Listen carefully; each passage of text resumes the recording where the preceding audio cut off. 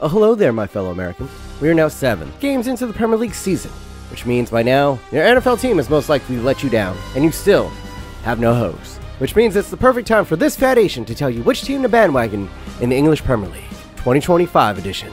Before we get into that, go ahead and follow me on IG at thefatasianofficial. Trying to get to 5K by the end of the year, you know, let the bitches know. Alright, without further ado, let's get into this. And at number 1, I mean, there's a fairly obvious favorite here. They have statistically been the best team to bandwagon for the past decade. They are the only 4 consecutive time winners of the Premier League. They've won 6 out of the last 7 years. They won the treble 2 years ago. They have the greatest manager the sport has ever seen. They have arguably the best player in the world right now in Erling Haaland, who broke the single season record for goals scored in the Premier League in his rookie season and is currently on pace to do it again this year. Yeah, this baby Thor scored back-to-back hat-tricks and came within a wood molecule of scoring 3 hat-tricks in a row. Yeah, he almost scored a hat-trick of hat-tricks. He is putting up prime Messi and Ronaldo numbers in a more competitive league. My man is a walking absurdity, an absolute joke of a talent, a mutant, and he's only 24 years old. They are as sure of a bet to win the league as we've ever seen in Premier League history. The only little bit of a chink in their armor is 2 things. 1, they lost Rodri for the season, who is a Ballon d'Or contender and a key figure to Pep Guardiola's system, but I still think they're going to pull it out this year.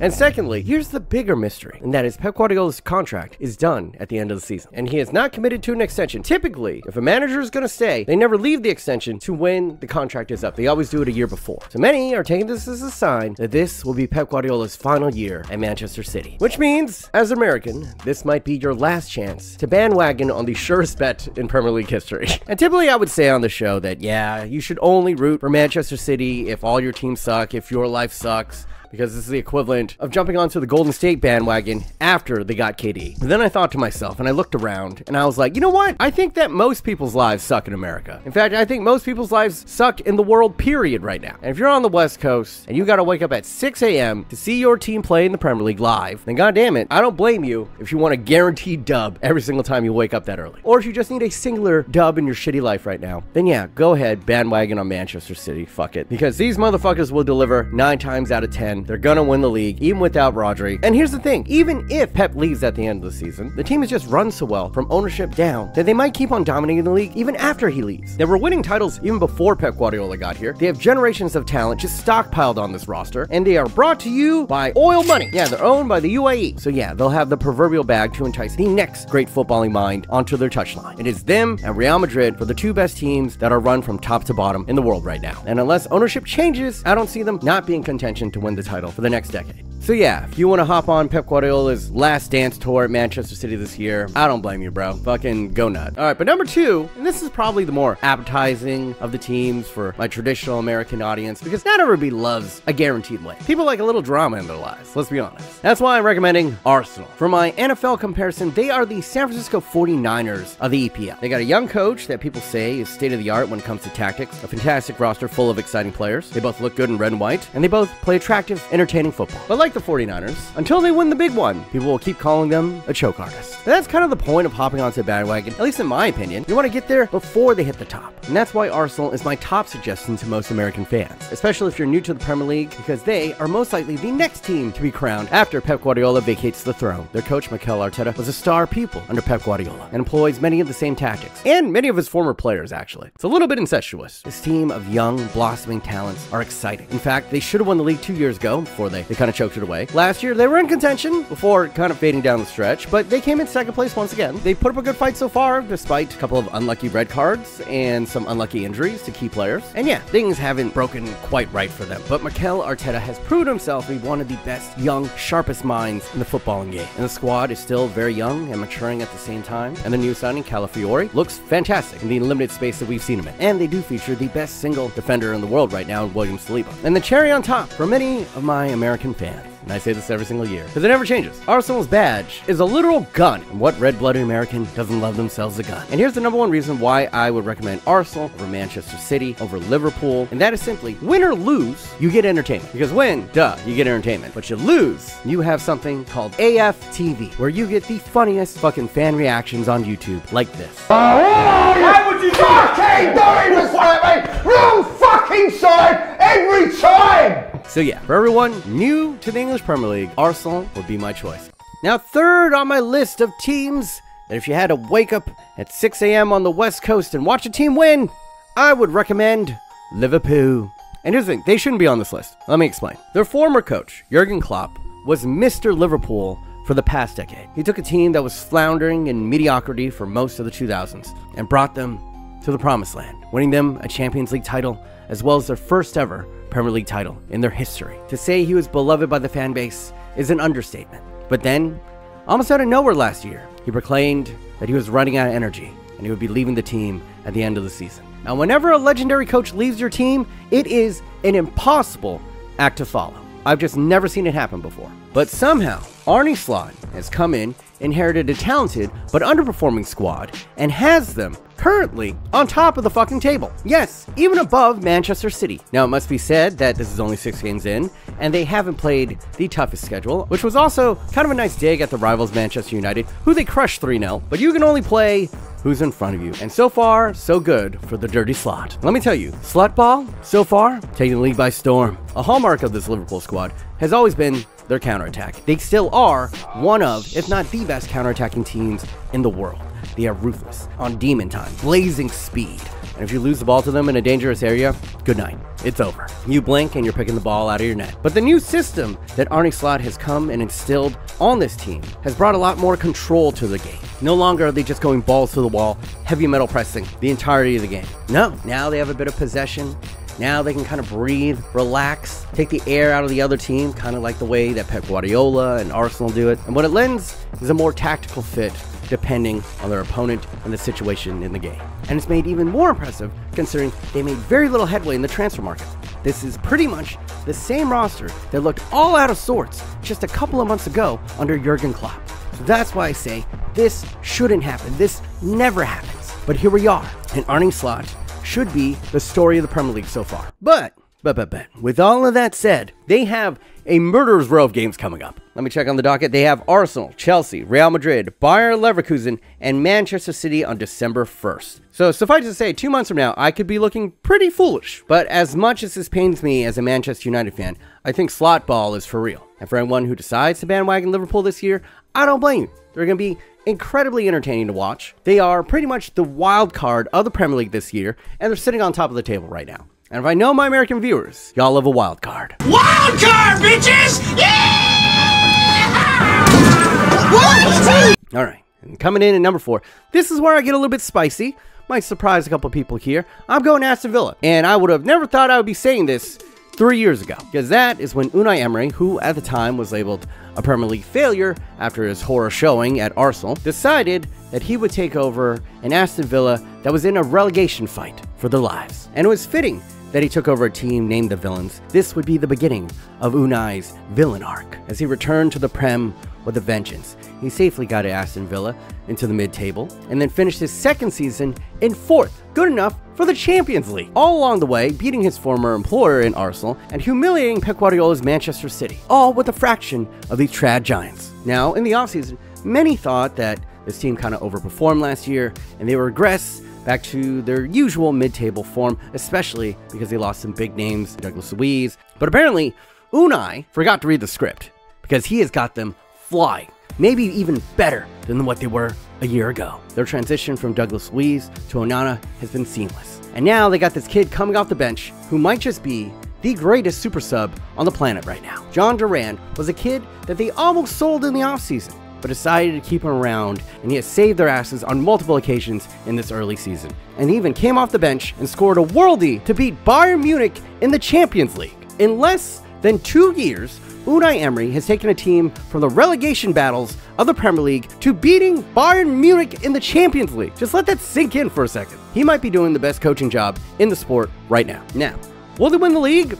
Maybe ever? Probably not. Undoubtedly, their talents are going to get snatched up, and Unai is going to go to one of these bigger clubs. But will they be the most interesting team? Maybe the most entertaining team to root for this season? Remember, this is a one-season bandwagon show, and Unai Emery and the supervillains fit all the parameters. If I was a complete neutral, I think logically, I think you should still go Arsenal, probably Liverpool. But for my choice, if I was a true neutral, the Villains. The Villains would be the choice for me. How about this? If you're more of a hipster type, then I would go the Villains. I think that's fair. And alright, let's mix it up a little. It's not gonna be rankings from here on out. The next two teams that I'm gonna be talking about are traps. And by that, I mean they got the brand name, you'll recognize them. Historically, they might have even been good, but do not be fooled. Do not be fooled. I warn you again, do not make the mistake of becoming a fan of one of these franchises. That will only lead you down a path of suffering and sadness and anger, and perhaps erectile dysfunction. But that is neither here or there. Instead, you should go the intelligent route and place these two teams where they belong, in Hate Watch Corner. Yes, as these are the teams that you will receive the most joy by laughing at their downfall. And first up is the classic joke of the Premier League, the Sisyphus of England, Tottenham Hotspur. For my NFL comparison, they are the Buffalo Bills of the EPL. Doomed to be good, but never quite good enough for silverware. And this is why I talk about the trap, okay? This time, just a year ago, they were sitting on top of the Premier League. They had a brand new spanking coach. The team looked completely revitalized. But in true Spurs fashion, it was all but a mirage. And now a year later, take a look at their start to the season, and oof, I mean, you could just take a look at the pictures of their manager from the touchline, and it says it all. Big Ange looks like his wife just left him and has taken the kids and the dog, and is leaving him the shitty cat that meows all the time and throws up on the carpet randomly. Am I going through a breakup right now? Who knows? Just don't do it. Don't tie yourself to a cursed franchise. It's not worth it. You're American. Your life is shitty enough already. Don't do this to yourself. I would say to everyone but one niche demographic, and that is, if you're Asian, or you enjoy K-pop, or you like anime, then oddly, this is the team for you, because they feature the greatest Asian player of all time, and K-pop cutie, Heung-min Son. I mean, look at him. Look at this pudding. And this past summer, they just brought in Dominic Solanke, who is one of the best young and up-and-coming strikers in the Premier League, but more importantly, every time he scores, he hits a different anime pose. And I mean, for the longest time, this was his profile picture, the fucking Obito mask from Naruto. So by some random occurrence of God, Tottenham Hotspur has become the de facto club in the Premier League for weeaboos and Koreaboos. So yeah, if you're like way too into Blue Lock, this is probably the team for you. And then there was the tragedy of Manchester United. If you want to watch the Dallas Cowboys of the Premier League, lo and behold. But I would argue they're somehow worse, because the Dallas Cowboys on occasion play entertaining football. And like the Cowboys, they used to be fantastic in the 90s until their legendary coach left the team, and they have steadily gone downhill ever since. Unfortunately, this is the team I root for, and I wouldn't wish this fate upon my worst enemy. The ownership is shit. The club seems rotten to the core. Each player we buy turns to ass or gets injured. We spent $100 million on a Brazilian named Anthony, and getting a Brazilian wax would be less painful than watching this man play. That is how completely useless this man is. They are the third biggest club in the world, and they show up every Saturday like they've never seen a leather ball in their fucking lives. It is truly impressive that a team could spend this much money and be this shit. And there is very little hope of things getting better at the club anytime soon, or even in the foreseeable future. So my best advice to you is to stay afar, because this traveling circus is best viewed from an arm's length, and simply wait for the clowns to take the stage and laugh. Laugh so you don't cry. You know how Stephen A. Smith just shits on the Cowboys every single year, and the Cowboys never let him down? That's how you should treat Manchester United. Be a Stephen A. Smith to them, and they'll never cease to make you smile. Now, this next team, I'm going to warn you right here,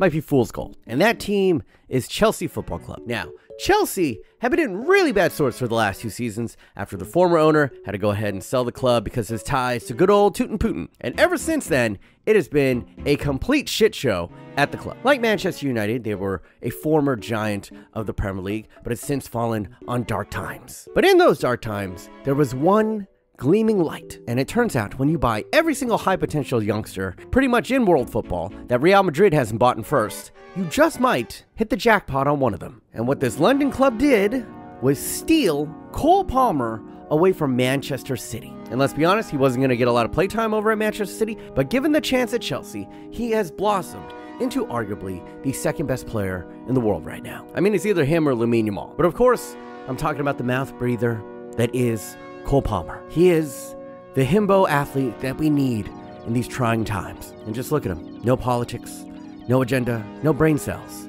He is the human personification of fuck it, we ball. And the man just oozes class and can bang in worldies like this for fun. And after dropping a masterclass on the pitch, he'll go on to do classic interviews like this. How difficult is what? To watch it. You just sit Oh. What? How can you not love this kid? If Jose Mourinho is the special one, then Cole Palmer is the special needs one. And unlike last season, it seems like they found a competent coach. Maresca ball is flowing, and the one thing that seemed to be crippling the club, their ownership, is now in a hot civil war with each other, with one trying to annex the other out of the crew. And somehow, this has motivated the squad to get all the way up to 4th place, which is a drastic improvement considering where they were last year. And the hope is, for Chelsea fan, is if they can rid themselves of the cancerous half of their ownership, then the rest of the league should watch out. Because despite Chelsea floundering for the last 2 seasons, they have accumulated so much talent that if they could just get their shit together, they would once again become one of the giants of the Premier League. And they already have their star player, their talisman, Cole Palmer, who's in Burberry ads for some reason. If this idiot savant, who may, just may, possess messy levels of autism, if they could hold on to this star boy and get their ownership together, they will rise to prominence far quicker than a Manchester United.